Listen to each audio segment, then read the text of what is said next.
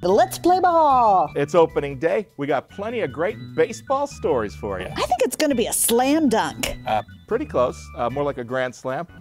Well, you got to see this.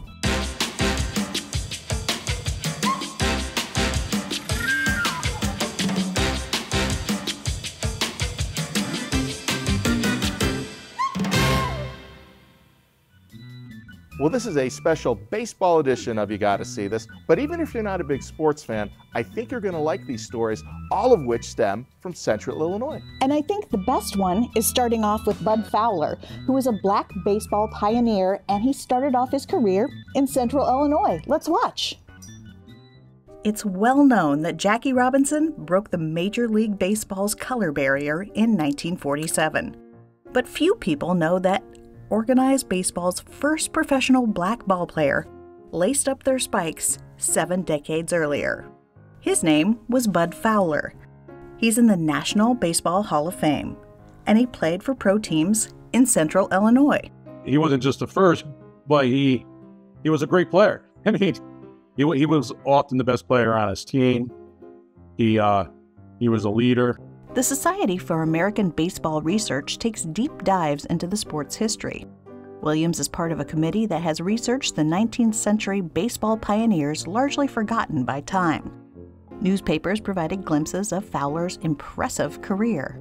They would always say he was major league caliber player. If he was white, he'd be in the majors. He'd be the, best second baseman in baseball, that kind of thing. Born in 1858, he grew up in Cooperstown, New York, later the home of the National Baseball Hall of Fame. His given name was John Jackson. The origin of his alias is unclear. Back in those days, a career as a ball player wasn't very respectable, so players would often change their names so it wouldn't, their family wouldn't find out or wouldn't disrespect the family or so on and so forth. On May 18, 1878, the 20-year-old made his pro debut as starting pitcher for the Live Oaks, a team in Lynn, Massachusetts. He pitched a few more games and moved on to another team. Moving town to town would become typical for Fowler in the face of repeated racism. Bud was like a nomad. He would play with multiple teams each year because he would face discrimination or racist comments or from not only the fans or the opponents, but also his own teammates who didn't want to play with a black person. Opposing pitchers would throw beanballs at his head while base runners would come at him, spikes flying high. When things got too hot, he'd move on. I think he didn't take anything. I think he didn't feel like he was below anyone else, and he didn't need to deal with that. And he would move on. So he never really stuck with a team more than 1 year. But he, wherever he went, he was the best player usually on the team and a leader. He would never get a chance to play in the major leagues. Team owners barred blacks from the majors until 1947 and Jackie Robinson. So mid-career, Fowler caught on with the Galesburg Pavers. By all accounts, the problems there weren't racial, but financial. In 1890, Evansville team from Indiana signed Bud to a contract, but they sold his contract to Galesburg for $500, and supposedly Bud got a piece of that. So he went to Galesburg, and he played with him for about a month. He did great, but the team did not. Because of poor ticket sales, the team folded. Fowler kept bouncing around, returning to Galesburg to play for a new team in 1893. The next year, he went to Michigan to help form the Page Fence Giants, one of the first all-black barnstorming teams, and a precursor to the Negro Leagues. After 2 years, he began to move again as a player or a manager for several more teams before retiring in 1904. He was a businessman, an entrepreneur, just a trailblazer, a pioneer, and he was a great example for all the great players that came after him. Over his career, Fowler batted .308 as a pitcher, catcher, and second baseman. After retiring, Fowler worked as a barber. With no family of his own, he died penniless in 1913, buried in an unmarked grave. But in 1987, Williams's group put a memorial on the grave. And 2 years ago, with the push of Williams and his committee, Bud Fowler was inducted to the National Baseball Hall of Fame. That pioneers many times did not get to enjoy the changes they bring about or the doors they open. But Fowler's impact on the game and spreading the baseball to black communities around the country was indeed profound. In time, perhaps, Bud Fowler will become more widely recognized for his contributions to baseball and America. To me, he's just one of those guys that everyone should learn about.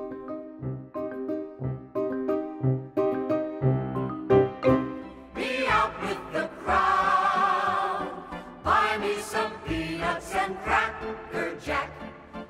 Thanks to the iconic song, Take Me Out to the Ball Game, Cracker Jacks will forever be linked with baseball.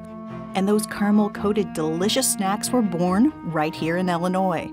Back in 1893, during the Chicago World's Fair, Friedrich William Ruckheim unveiled this innovative popcorn creation, collaborating with his brother Louis, who had recently immigrated from Germany. They founded the F.W. Ruckheim and Brother Company to market their popcorn. By 1896, the name Cracker Jack was officially registered, replacing its previous title of candied popcorn and peanuts. This marked the inception of the beloved sticky sweet treat we all enjoy today. Originally, Cracker Jack was a slang that was used to describe something that was exceptional quality, making it a fitting name that stuck with customers. Introducing small prizes in each box in 1912 proved to be a brilliant marketing strategy, further cementing its popularity. In 1918, the packaging underwent another historical transformation with the introduction of Sailor Jack and his dog Bingo, who became iconic symbols of the brand. In 1922, the company changed its name to the Cracker Jack Company, a name that endured until it was acquired in 1964. Today, Cracker Jack is produced by Frito-Lay and remains a favorite snack at baseball games, captivating audiences of all ages. While the prizes inside may have evolved over the years, the delicious candy-coated popcorn and peanuts remain unchanged. A timeless treat that has delighted generations.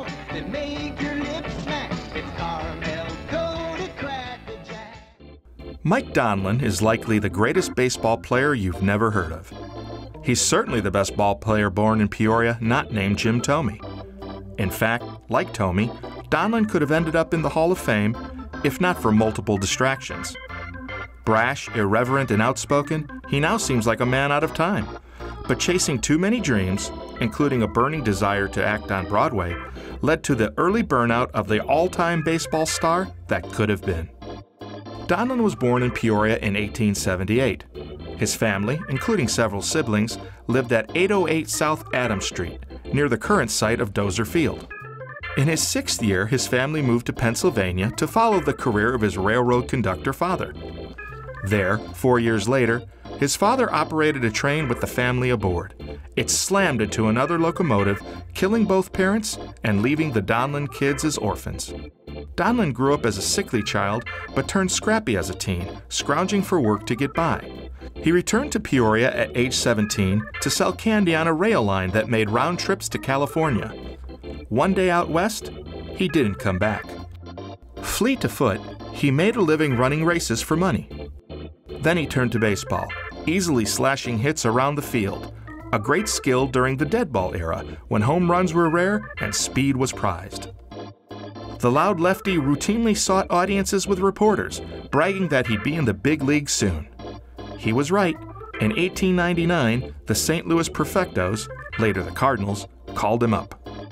He got that news while in the Santa Cruz jail. His crime? Public drunkenness, not uncommon for Donlin. In fact, then and later, he'd routinely booze it up and get in fights, often landing in the pokey. But he was a sensation at the plate, hitting with the best of them over the next several years. But Donlin was a constant headache to managers.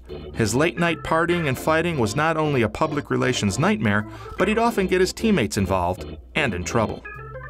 He bounced from team to team, eventually ending up with the New York Giants, led by the brusque John McGraw. The manager liked the feistiness of Donlin, even his penchant to argue and fight with umpires. In time, New York fans grew to adore his swagger. He ran with a peculiar strut that earned him the nickname Turkey Mike. Mike Donlin might have been the first high-profile bad boy athlete. And at the height of his fame, he helped the Giants win the 1904 National League pennant and the next year's World Series. But though the toast of the town, he wanted a new drink. Suddenly, he yearned to trade baseball for Broadway. Maybe blame his acting bug on his heritage of Peoria, the heart of vaudeville. In fact, he married the vaudevillian and Broadway actress Mabel Hite. Soon, he gave up baseball to follow her around the country and study stage productions. He made a triumphant return to the Ball Diamond in 1908, then left again to throw himself totally into the theater. At first, the career change worked out tremendously. He wrote and acted in plays with his wife, pulling in more money than as a star ballplayer. But then alcohol took over his life again. Sometimes he'd show up to the theater not ready for anything except to argue with his wife, who complained to newspapers about his foolish and heartbreaking behavior. He kept flipping between baseball and acting, but with age, his athletic talent waned, and by 1912, he was through with baseball. That same year, his wife died. For years after that, Donlin would lean on the sympathies of well-connected baseball fans like Hollywood heavyweights John Barrymore and Buster Keaton, who helped him get bit parts in movies. But in time, the booze kept dragging him down. He died at age 55 in 1933 of a heart attack as he slept at his Hollywood home. In time, his name faded. But in 2016, he was inducted into the Greater Peoria Sports Hall of Fame. Yet outside of that group, he remains mostly unknown in his hometown. Mike Donlin, the greatest no-name baseball star ever born in Peoria.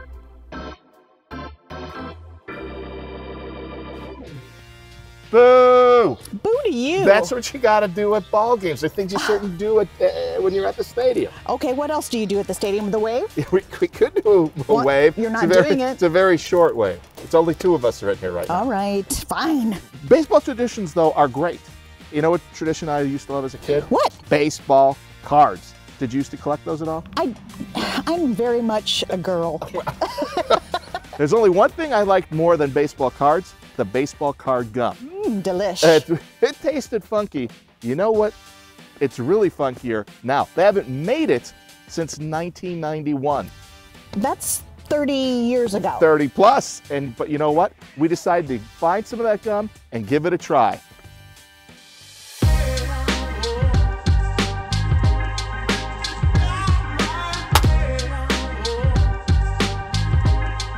So baseball season is upon us. You're a baseball fan, right? Oh yeah, I'm ready for it, especially now the football season's over. Let's get into it. Right. And there's so much nostalgia about baseball, and especially this time of year when I think about baseball, I think about baseball cards. Did you buy and collect them when you were a little one? I did. I bought them mostly for the bubble gum, but I kept, if I'd find a favorite player, I'd definitely keep them. Stick it in your spokes in your bike and rip them up and then find out later they're worth a fortune. Right. Whoops.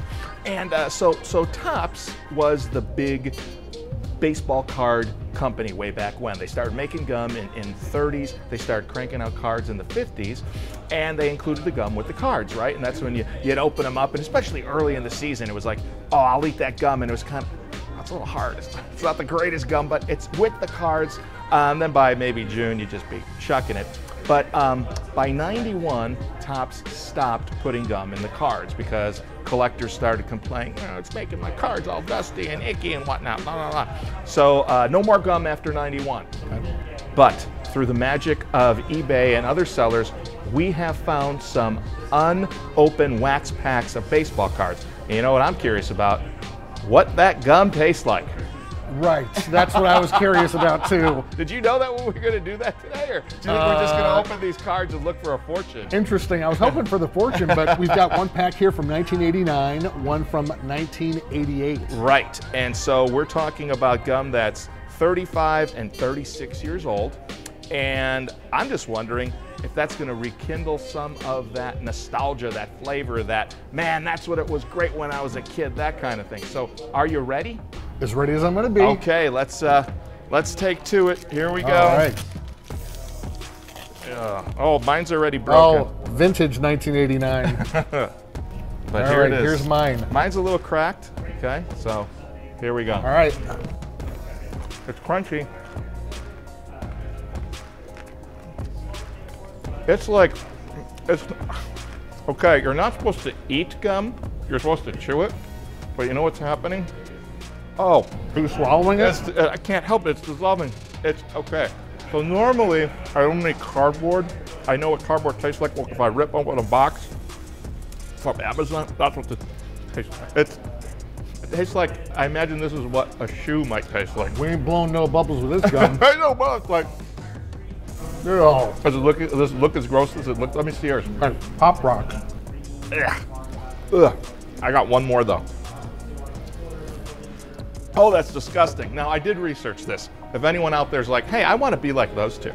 First of all, get your head examined. Second of all, if they say that, well, no gum has an expiration date, apparently. Man, this is disgusting. This is going to have a little aftertaste, I think, like till possibly June. There's no expiration date on gum because it doesn't hurt you. I guess in time though, the binding agents break down. And so if you have cards that are in a sealed pack, it's not going to hurt you. If it's unsealed, it might be some bacteria, but not enough to probably kill you. Make you do that face for a long time. This is the crunchiest rubber I've ever chewed on. Oh. Okay, so those were Topps 1989, 1988. A very good year, possibly. Well, if you'd eat them that year, I don't know now. Maybe. But I have a surprise. Okay. Kiss bubblegum cards, 1978. Yes. Unopened. Oh, 78? 78. You would have been what, 4? Yeah. So this is 46-year-old gum. For almost a century. Oh. And are we sure that's not worth something? I haven't, well, you know, Mickey Mantle rookie card goes for millions. I think a Kiss, maybe a Gene Simmons rookie card would go for, I don't know, 20 cents, but we don't know. He only had so many notches on his bat by that point. Yeah. So here we go, 1978 Kiss gum. We're gonna have to, oh, here, Oh, which it's piece already, would you like? Oh, Lord. Take one. The smallest. Oh. You're not a brave soul, are you? It doesn't smell. Oh, it's worse. Oh, it's worse. There's no Oh, taste. coming out of my mouth, just like Gene Simmons fire. I'm like breathing fire, breathing gum. It has no taste. It doesn't taste as bad. It's like a... It's sharper. Oh yeah, it does. Here it comes. Here comes the bad flavor. So what have we learned? Oh my God, I can't even speak. That's that horrible. we're both off tomorrow? I think we're going to be off a long time. Tastes like a tongue depressor. Oh, this is the worst. So, have a good baseball season. Don't eat gum, especially old gum. Ugh. More than 20,000 players have been in Major League Baseball games. Of all of those, Danny Goodwin of Peoria holds a unique, one-of-a-kind distinction. It all started at Peoria High School, where Goodwin was a standout catcher.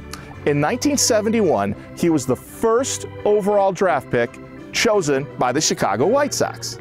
But Goodwin didn't like the contract offer, which had a bonus of just $60,000. So he decided to go to college. He enrolled at Southern University in Louisiana. There, he continued to play baseball. And in 1975, the Sporting News named him the College Baseball Player of the Year. After that, he went to the next draft, where he again was picked number 1, this time by the California Angels. The bonus offered was $150,000, which then was a record. And yeah, he signed that contract. Now, Goodwin played for several years. His career was a bit spotty, especially because of injuries. But it turned out to be a good thing, because he spent 2 decades in the front office with the Atlanta Braves. He also was inducted into the Greater Peoria Sports Hall of Fame, and he was the first ball player from an historically black college to be inducted into the National College Baseball Hall of Fame. And to this day, Peoria native Danny Goodwin remains the only Major League ball player to be drafted overall first twice. Pete McCannon and Dave Engel against the right-hander Danny Darwin. Goodwin, a long drive to right field. Going back is Lacey, and that ball is gone. A home run for Danny Goodwin. Home run number 1 on the season for Danny G.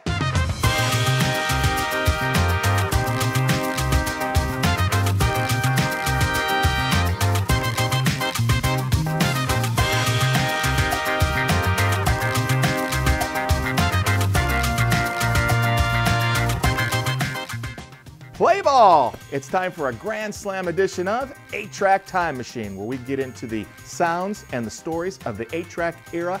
And in honor of opening day, we've got a special baseball edition of 8-Track Time Machine.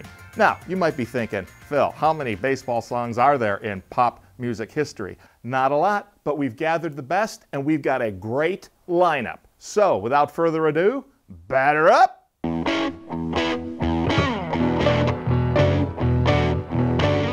So, in 1972, 24-year-old Joe Walsh, who had just quit the James Gang, had moved out to Boulder, Colorado. And he's in his yard and he's mowing the lawn. And he must have been using one of those self-propelled type jobbies.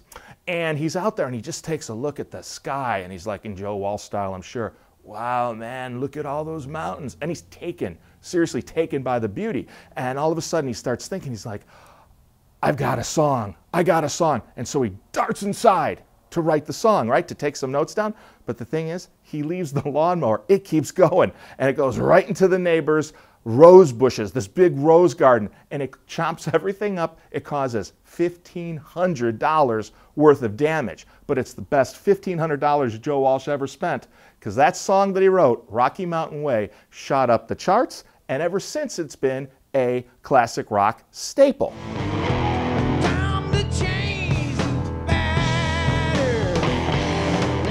The key part was that last line, time to change the batter. That was Walsh's inside jab at his old management company. He hated those guys, so he got a new management company. Now, as far as baseball imagery, it's not exactly take me out to the ball game, but it sure rocks a lot harder.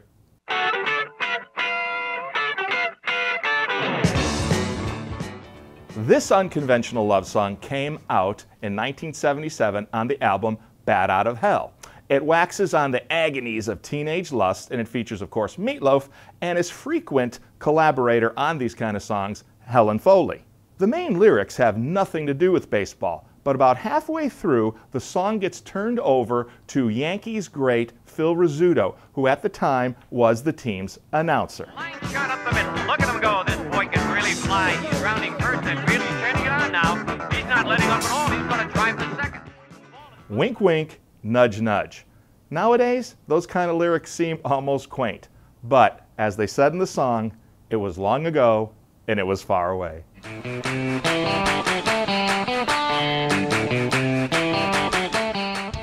There's nothing coy about this 1985 smash by John Fogerty. And like we were talking about at the beginning of this segment, he was thinking, how come there are no songs in pop music, no hits at least, about baseball? So he decided to give it a try with this title cut from the album Center Field. Way I feel. Oh, put me in coach. I'm ready to play. The whole song is filled with a lot of remembrances from baseball of yore. And in fact, there's a line that talks about, around in third, headed for home, it's a brown-eyed, handsome man. And that's a reference to a 1957 song by Chuck Berry. So, with that extra tie-in, I guess we give Fogerty bonus points. Or it's baseball, so that's bonus runs, or extra innings, or something. Whatever. It's a great song.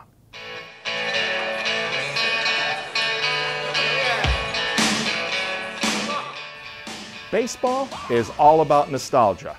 And there's only maybe one more thing that's more nostalgic in America, and that's high school. Bruce Springsteen took a rueful look at the glory of teenage years in his 1984 smash album, Born in the USA. In Glory Days, the first verse takes a look back at a real-life encounter between Springsteen and a former baseball teammate.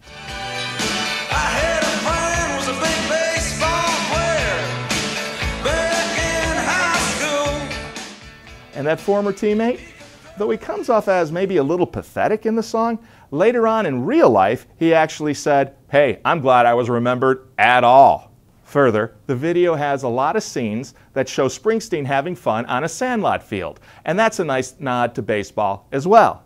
But my favorite part of the song? Down to the well tonight and I'm gonna drink till I get my fill. Get my fill. You always wanna get my fill. Well, I think that one was a home run, and we'll see you next time on 8-track time machine. I'm not big on all the sports ball or, baseball, but I really thought it was a good episode. It was a touchdown. Oh, definitely. 6 points, and maybe we'll get a field goal and maybe a power play and all sorts of good baseball things. Can we get hot dogs too? That would be our best decision right now. Absolutely. And thanks for joining us here on You Gotta See This.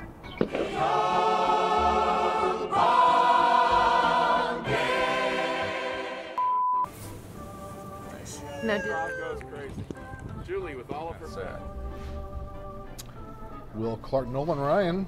There we go. Not a rookie card, but 2 hours later.